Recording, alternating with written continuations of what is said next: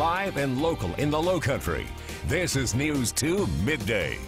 Welcome back, and thank you for joining us for a second half hour. I'm Olivia Parsons. And I'm meteorologist Arielle. Today's forecast really summed up in just a couple words, and it is hot, hot, hot.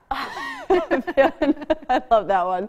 Just too hot. You know, you need water for sure. Try and limit. I mean, I wouldn't want to stay out in the sun. I would want to be in the AC, let me tell you, because just stepping outside, you're wet already. Yeah. You're already sweating. Yeah, that humidity just through the roof today. It's feeling a lot more like August than September. We are all hoping for a little hint of some sweater weather, and it's just not coming anytime soon. So get used to the heat and humidity because it's here to stay. Starting off with a live look outside of our News 2 studio, you can see a few passing clouds out there, and that will be the theme. We'll see more and more cloud cover come this afternoon, maybe a spot shower or two, although most of us staying mainly dry, so don't count on the showers to cool you back from these temperatures. Right now we are into the mid to upper 80s, low 80s right along the coastline, areas like Folly Beach sitting at 83.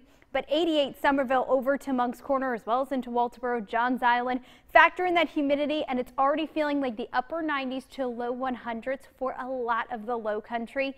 And things are only going to continue to warm from here. We will be approaching that 90-degree mark by 1 o'clock, surpassing it as we head into the 2 and 3 o'clock hour. Now, that is when we have the best chance to see some rain, although the best chance going to be further inland. Closer to the coastline, you're going to stay mainly dry. So if you're heading to the beach today, that's a perfect way to beat the heat, but just make sure you're packing on plenty of sunscreen with temperatures by 4 o'clock sitting at about 84 degrees. I'll have a look at that extended forecast and just a little bit of a cool down, and including our next chance of rain that comes just in time for the weekend. I got all that